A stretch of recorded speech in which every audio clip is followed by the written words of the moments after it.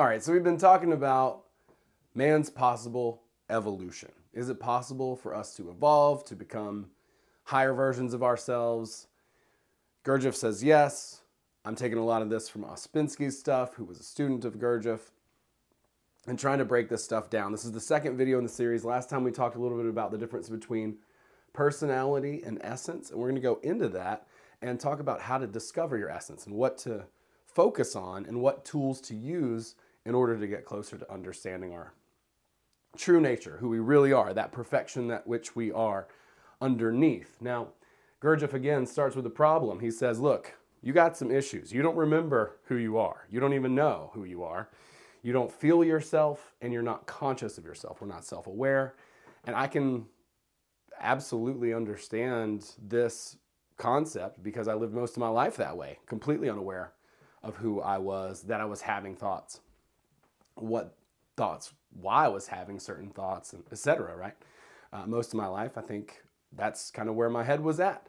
And then one day, I started asking questions, and shit got weird. But what I started to understand was that there was more to me, the human machine, as he would call it, right? Man as a machine, than I am observing or able to observe. So we want to understand who we are at a fundamental level, at our essence level.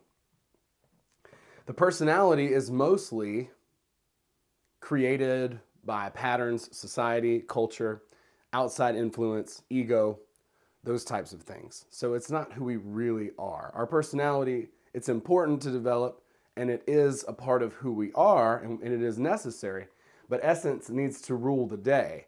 If we can't understand essence, and I'll give you a quick example. If we can't understand our essence, we're never going to really embody our full potential. It's just not going to happen. So essence, and a great example of this was during the pandemic, a lot of people were doing these Zoom comedy shows. They were terrible. There was no feeling, there was no vibe. Now, I'm not talking about live streaming an actual show that's happening. You can kind of catch a little bit of the essence there, right? So if we just look at recording in general, right? If I'm talking about somebody standing in front of their computer and telling jokes, and it could have been a great set, like the best jokes ever, but without having all those people in there and that energy, which is what we're going to really start to focus on here pretty soon, without that, there is no essence to the thing. It doesn't have the same effectiveness. It's not embodying itself. There's no depth. There's no soul. There's nothing to it. It's just personality. It's just a program. And that's kind of where we are, and that's kind of where we start. So the first thing that he says is that we have 7 centers of awareness. 7 centers of awareness. And I wrote this down over here. Hopefully this will translate over. Let's see if I can pull this off so that I didn't have to write it down again. Our 7 centers. Thinking is the first center. Feeling is the second.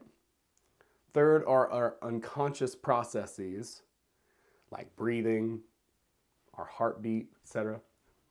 Nervous system stuff. And then fourth is movement, so body consciousness. Now there's 7. I'm starting with 4 because these are the ones that he says to start off with. Thinking and feeling. Hey, do you know there's some people that don't know the difference between thinking and feeling? And that's true. And I think it's important for us to ask ourselves the question, do I know the difference between feeling and thinking? Because a lot of this is going to come back to self-inquiry, okay? If there was a theme, if there was one technique, you can take it to the bank that it's going to be self-inquiry. That's asking ourselves questions about our experience so that we can better understand it and observe it. The quote is, "None but ourselves can observe our own faculties." None but ourselves can observe our own faculties. No one else can know you. Only you can do it. Nobody else can do it. Now, these are the places to start. That's why I have these 4 up here, because these are the ones where we can really kind of start to zone in and actually do some work. And we can't really do any work if we're asleep or, unconscious. I don't mean asleep. I mean, you can do some serious work in the dream state. But if we're not aware, then we can't really do any work. It's kind of, what's the point? So we want to understand that we have these different places that we can put our attention to. thinking. We can focus on that. We can separate that from how we feel in our body, our emotions. We can observe our unconscious processes, and this is a lot of what meditation they talk about. That is breathing, heartbeat, things like that. And then finally, movement. Now, Gurdjieff, fun fact, Gurdjieff had this group of people who would go and dance, and I haven't seen it, but I'm sure it's pretty wild. It's like they had like Stomp the Yard, but like the Russian edition with big mustaches. I don't know. It sounds like a circus. I'm not really sure. Maybe I can dig up some footage. I need to check it out and see if I can find it. But that's what they did. They went up and they did their gypsy dance or whatever. And they moved around and they were doing their body. I went to the trampoline gym one time, maybe a few years ago. And that was kind of a big thing that they were working on, was body consciousness. Body consciousness. One thing in Toastmasters, which is like a speaking group, they'll make you very conscious of yourself. And now, so here's where we kind of need to give ourselves a little bit of room, probably, as far as being too self-conscious. That can be a problem where you become overly critical. But we do want to feel all of these different centers. We want to understand what's going on in each of them, be able to identify them. This gives us a place to start. And then there are 3 more, and those are sex, the higher emotional center, and the higher mental center. So those are the 7 there that he identifies. And we're going to come back to this because there's another model that's going to parallel this, of course, because it's reality. But yeah, once again, 7. And these are the different centers to begin with. And then you get into these other ones, you know, kind of at a later time. Then these guys are going to talk about, they're going to talk about the 2 illusions. They're going to talk about lying specifically and what lying is. The first illusion is, I have it all already. I don't need any help. That's what Gurdjieff says. The second illusion is, I have it all. The first illusion is, I have it all already. The second illusion is, I can do it all by myself. Those are the 2 illusions. Anyway, when we lie to ourselves, that's really what lying is. That's the point. The point is, a lot of us, we think we don't need help. We think we don't need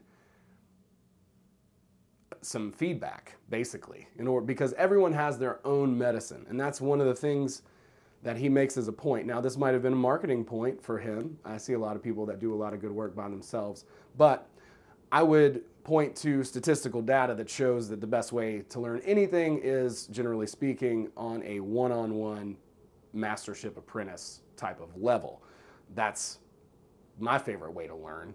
And groups are pretty good. So he was a big fan of a school. He was a big fan of having people help other people in order to basically awaken their nuance, awaken what they're supposed to be focusing on. And I find this is true in a lot of higher sort of artistic kind of circles as well, that there's a lot of people behind the scenes. There's a lot of people who are giving feedback, and people who want to get better are not afraid to ask for help. I'll just say that. That's what schools are for.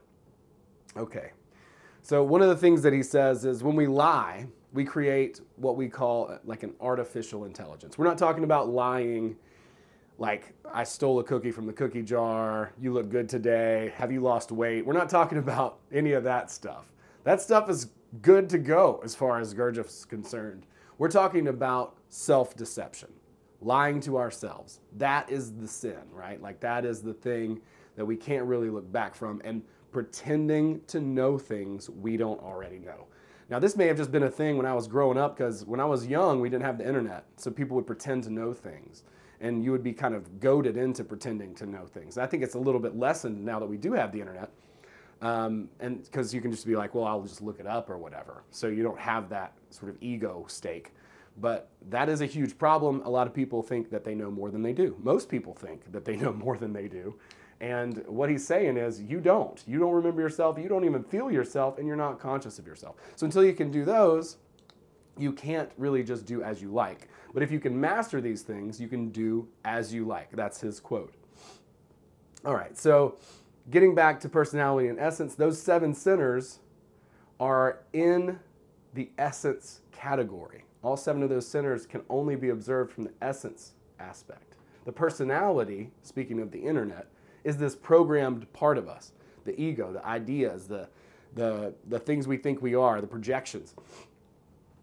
And the internet is basically like a personality machine. There's no essence really coming through the internet. Back to the Zoom comedy show, which is just god-awful. You don't want to see that. It's all personality. It's all just someone indulging in who they are. And energy comes from the source of essence, which is where those 7 centers are. So, back again to being aware of those centers, understanding them emotionally, and then focusing on each one of them, specifically emotionally, because one of the biggest sort of drains are, in this work, negative emotions. Now, I just want to say real quick that this is a lot, first of all. This is kind of a lot for one video. It is what it is. I'm going to try to get this out there, what I had in the outline. But this is going to sound like repression, okay? This is going to sound like repression. It's not, okay? I'm not saying don't feel your emotions. I'm not saying, ignore the way you feel. But what I am saying is to understand that a lot of the negative emotions that we feel come from this part of the spectrum. Personality, right? Our culture encourages us to indulge in certain things. And we know when we indulge in that carnal thing, right? And it's kind of like this release. It's kind of like this release because we're embodying this essence, and we build energy by awareness of essence. So the more energy that we build, the more tense we get in our body. That's a good thing, though. It's a good thing to build energy. Trust me, it's not easy. I'm not saying it's easy, but that's the point. The point is to build energy and awareness in the essence category. The essence should be predominant. The personality is necessary, sure, absolutely. We can't go into the world without a personality. We need to understand how to interact with people. So that's important too, but it should never overwhelm the essence. Now, here's what you see a lot. You'll see somebody who has an underdevelopment of essence, and very often it'll be someone of high intellect, but then they act childish, right? Like they won't play anymore this game, right? I'm not playing anymore because you don't play my... It's like, dude, we did that when we were real young, right? We've mostly developed since there.